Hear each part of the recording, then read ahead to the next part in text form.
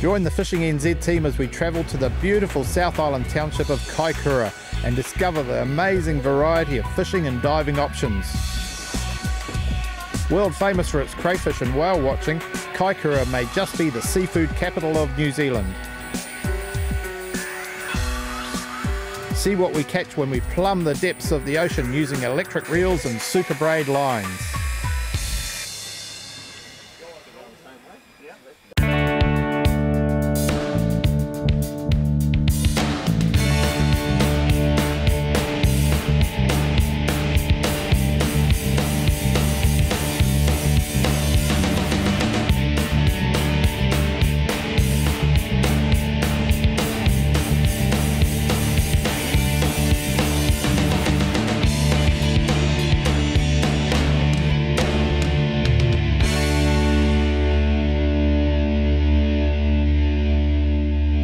Today I'm in a beautiful sunny Kaikoura, home of the crayfish, home of whale watching. But Kaikoura has a lot more to offer than just exceptional crayfish and exceptional whale watching. So what we're going to do, we're going to show you some of the options that Kaikoura has to offer. And I tell you what, there's a lot of them. You've got the potential for good trout fishing. They actually catch lots of salmon off the beach, something they don't tell you a lot about. There's great surf casting, which we're doing now. And we'll go out in a boat with one of the charter boats later on and check out some of the bottom fishing. So stay with us as we explore Kaikoura. We've come out with Sean Ford, who's a local paua diver and a real keen surf angler. Now, I have to say, Sean has probably got one of the oldest surf rods I've ever seen, and reels. It's a bamboo rod, and it's an old German reel that's probably 50 years old. But I tell you what, it's in immaculate condition. And the interesting thing, even though it's old gear, it's well looked after, it's well maintained, and it works well. So it works well for Sean. So Sean, beautiful beach. We've already seen porpoise going up and down. We've seen the planes and the parachutes. What do you normally target out here? Oh, mainly rig is our main source, just because it's good eating. But occasional grey boy and gurnard, catch odd gurnard here. Yeah, yeah. Skates and conger eels, but we normally let that sort of fish go. Yeah. Nothing wrong with a skate to eat though. Been told it's good eating. They reckon it's like a scallop. Yeah. They reckon to eat, but can't say I've actually when you've got such good seafood out here, you can afford to be fussy, yeah, can't you? that's right, yeah. The shingle beach looked very fishy. We had already seen some kahawai working in the waves when we arrived, so I was really keen to get a line in the water.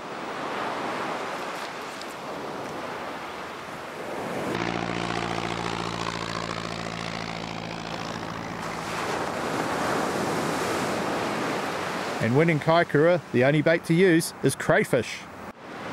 Okay, when you're surf fishing, one of the most important things is to make sure that your bait stays on once you cast it.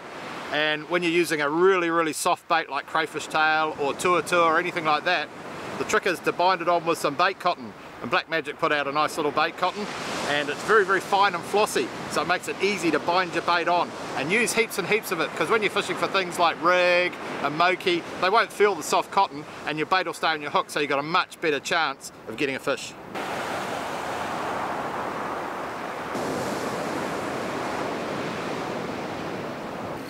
Well, I was talking to Sean, and unbeknown to me, there's actually a few snags out here, and I got hooked up on the snag. I thought I had a real big fish, but I've managed to pull whatever was there off the snag, and it's just coming in now. Oh yeah,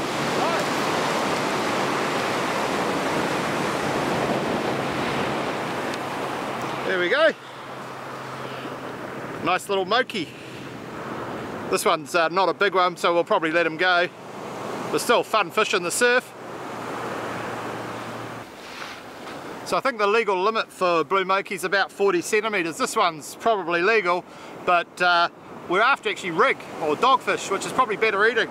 So we'll let this one go and see if we can't get a rig.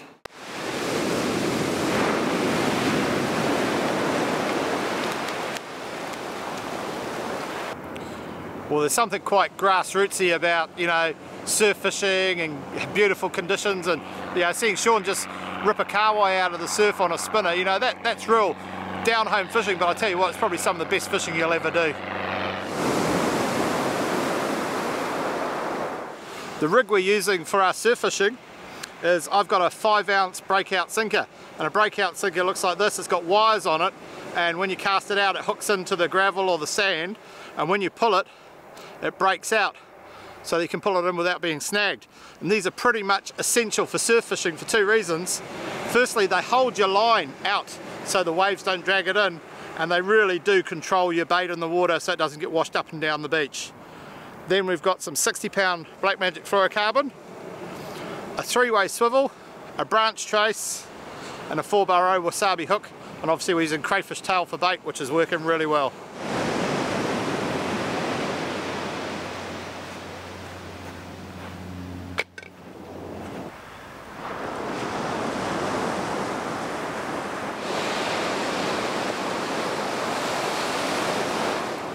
Sean's nailed something on the antique bamboo rod. It's almost bending it. Nasty spike on the tail. Yeah. Skate are like stingrays and pretty tough on the end of a line. You can tell the difference by the skate's pointy nose. In Europe, skate wings are considered a delicacy to eat, but Sean was happy to let this one go.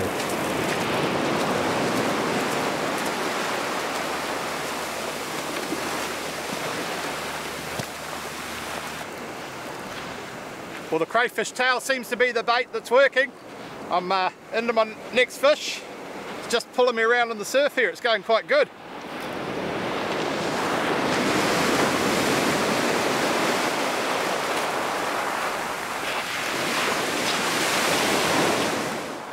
So that's another blue moki. Again, probably a legal fish, but we won't keep it. We've got some kawai and other fish already. Coming up, we head out with a local charter boat skipper and the boys go for a quick dive.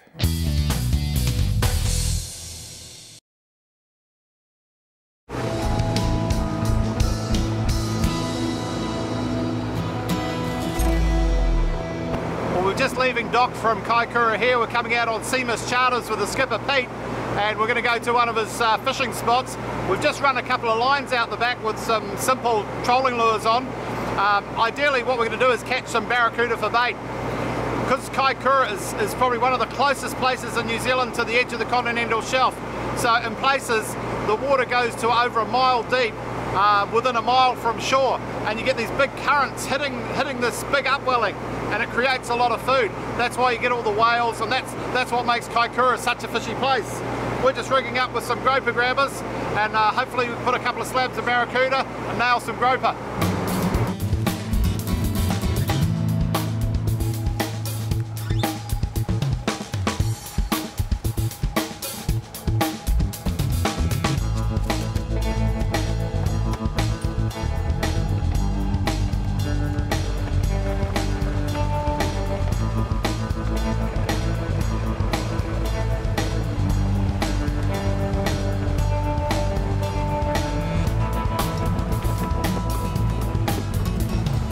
Took no time at all to catch enough kuda for bait, and we were soon dropping our lines into one of the local groper spots. Now I've got something interesting to tell you. Have a look at this reel here. This is a Daiwa electric reel.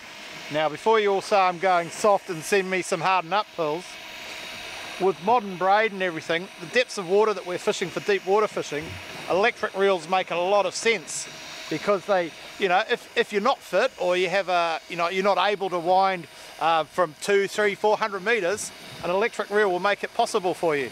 So someone who's maybe wants to get out and do some groper fishing but doesn't have the ability, with an electric reel you can do it. You can also use them for things like kite fishing and all sorts of different things. But we're fishing in some fairly deep water here, and I'm unashamedly going to fish with an electric reel.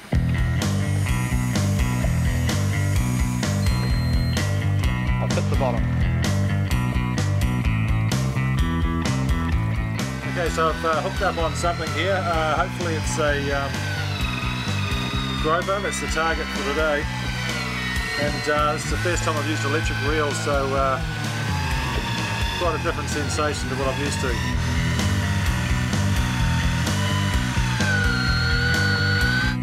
Now I got my bait to the bottom, and it's just bouncing along the reef. And because I'm using the Harpooker recurve hooks, I'm going to let the weight come on before I engage the electric reel. So I'm just waiting for a full solid hookup, let the fish hook themselves, and then start winding them in.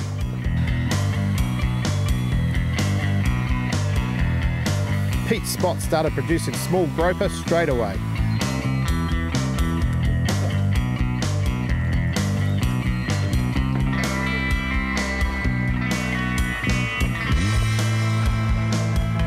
That's a pretty good start. I've got a little something on here, I don't know what it is. It's not very big, whatever it is. But it's coming in. With these electric reels, you still got to set your drag and everything, and if a fish pulls hard enough, it will let line go. You can't just winch them, and it's not a winch. But this one's hardly bending the rod.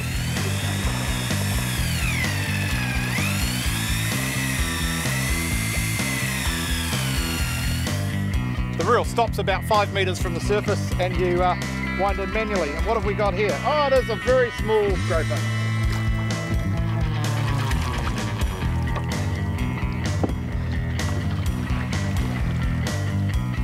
What they know in the trade is a pup, little fella.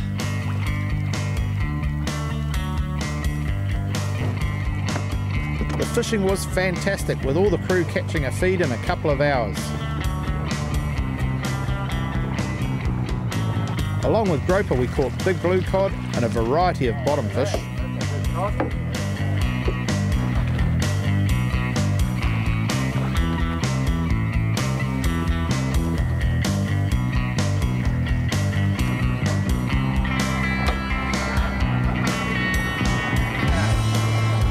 Just never know what's going to come up off the bottom in Kaikoura. You know, we're fishing at the groper spot. We suspected there was a few sea perch down there, but the skipper got a nice sea perch and a nice blue cod. It's a different fish every time we drop a line down.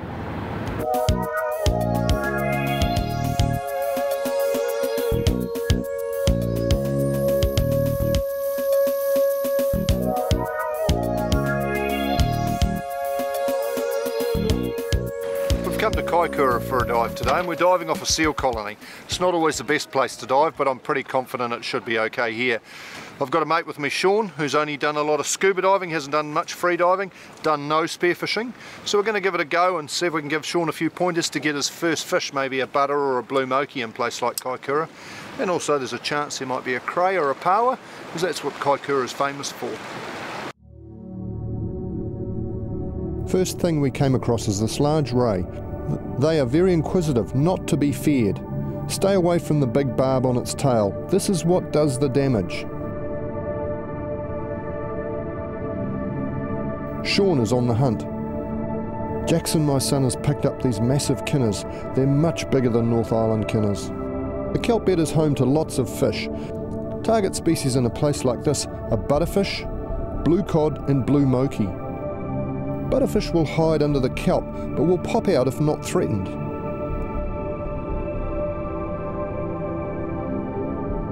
Sean soon finds a butterfish that is slow to take refuge back under the kelp. They make great eating. They're very plentiful in most areas.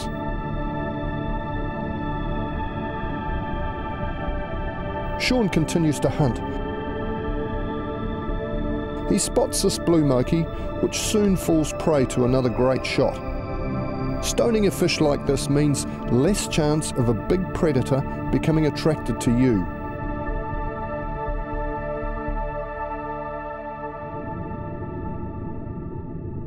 Jackson is on the craze. Once he grabs a horn, he takes his time to slide his hand further down before pulling it from its hole.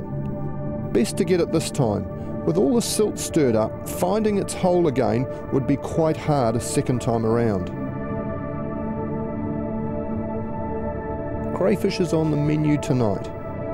A quick check under its tail for eggs. This one's okay. Look at these lunka pauas. There's a meal in each one on its own. This is great country for them. Lots of feed. A quick swipe with my hand has it off the rock easily.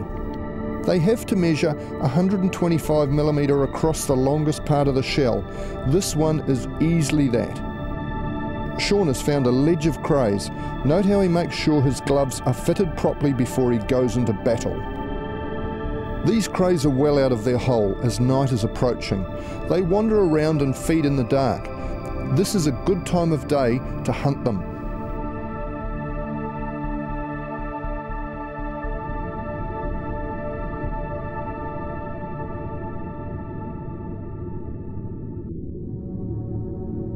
Sean's in for the smash and grab. 2 crays in his first go is not bad for someone who never free dives. Jacko's on the pauas. He uses the swipe technique. If you touch a paua before you try this, it will clamp down and you won't get it off. There are special tools available to lever them off the rocks. Don't use a knife, they tend to damage the meat. If you have to release it, it could mean the paua may bleed to death.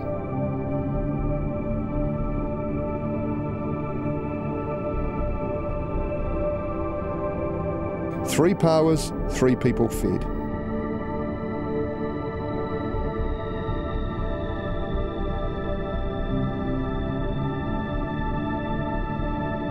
Right, so we've done a bit of diving in the last 2 years, but I've never been able to free dive, and Darren's been kind enough to take me to one of his spots in Kaikoura.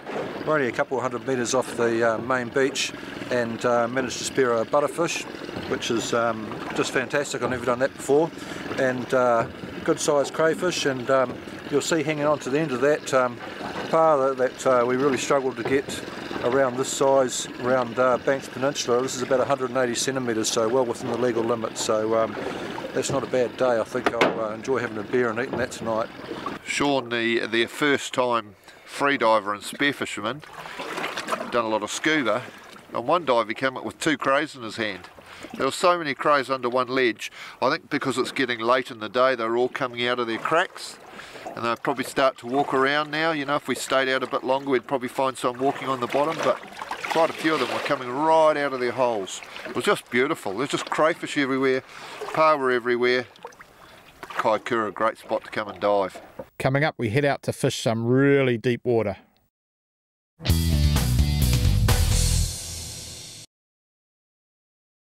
Was up at the crack of dawn to head out for a spot of deep water fishing. The area known as the Kaikoura Canyons drops away really deep, really quickly.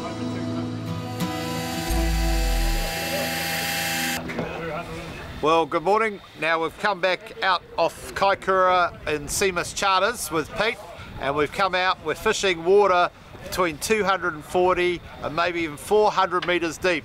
So these electric reels that we bought are really going to prove their worth today, because I tell you what, some guys have been winding up manually and they're all saying, I wish I had an electric reel.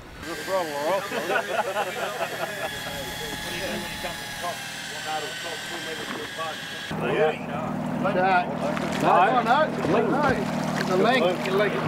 That's a massive length.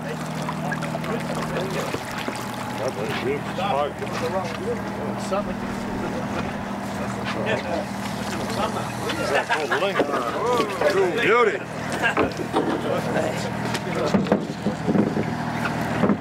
Let Mick hold it up here. Hold him.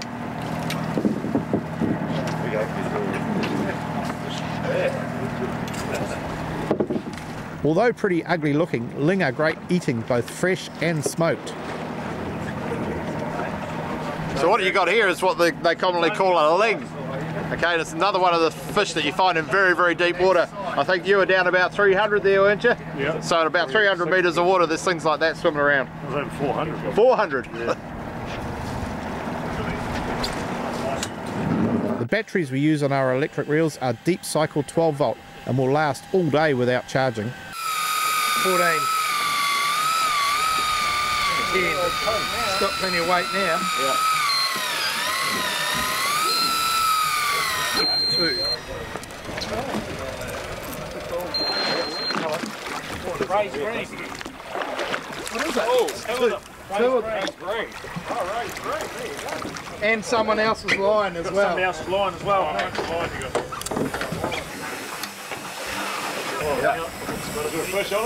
Well, Chris just had his first drop, and he said he got hit about 20 metres from the bottom, and he's picked up 2 of these. These are actually called raised bream, and interestingly, there's some big fish that actually like eating these. One of them is broadbill. So in an area like this, in places like Portugal, they actually use these for live baits for broadbill. And also, a lot of my mates who fish down off Wakatani have found a lot of yellowfin have eaten these as well. So very popular food fish, and these are actually pretty good eating for a deep water fish. Really neat looking things. Well done, Chris. They're beautiful. Well,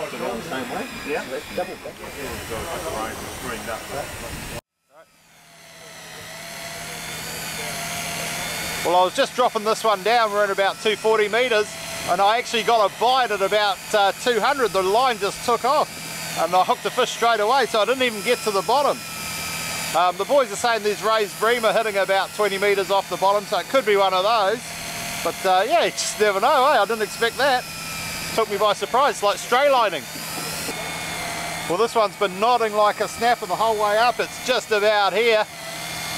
It's just, I really like the unknown factor of this sort of fishing. We're just about in that 5 metres where the line will stop. Here we go. What have we got? Yep. Raised bream, I think. Yep, it is. Double. Oh, that's not a bad one. Yep. Nice little fish. Well, you know, we don't catch a lot of this sort of thing, but the boys got it dead right. It hit on the way down, and it's another raised bream. And the talk around the boat is these are really good eating as well. Most deep water fish and cold water fish are particularly good eating. So we'll put this one in the chili bin.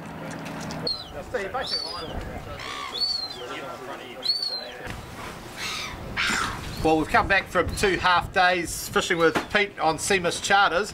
Caught a real huge variety of fish, Pete. Is that the norm for around here? Yeah, pretty normal, pretty normal. Most of our fish, blue cod and perch, the odd trumpeter, Yep. a little bit of grover from time to time. Yeah, and we ran some lures for albacore, so occasionally get albacore. Yeah, sometimes you get albacore, mainly north of Kaikoura, and Yeah. usually about 5 or 6 miles off. Okay, so you're running like a party boat, you take groups? Yeah, mainly group bookings, up to 20 people. Yep. Nice group on the boats, probably around the 12 mark. Oh yeah, good numbers. For kingfishers, yeah. Yeah, oh, Yep. cool. And this is all part of the service, filleting and preparing the catch? Filleting all the catch at the end of the day, and we bag it up. The biggest thing is to remember to bring along the chili bin. Yeah, keep the fish nice and cooled and Yeah, chilled. Yeah, plenty that's of good. ice. Plenty Yep. of ice. Now this perch is pretty tasty. We tried a bit last night, you know. A lot of people sort of throw them all back, but there's nothing wrong with them, is there? Oh no, definitely not. Definitely not. Yeah, we try and keep all the perch, as long as they're a reasonable size. Yep. Is the big thing. Now what's the best time of year to come out with you? Fishing in Kaikoura, basically September through till May. Yep.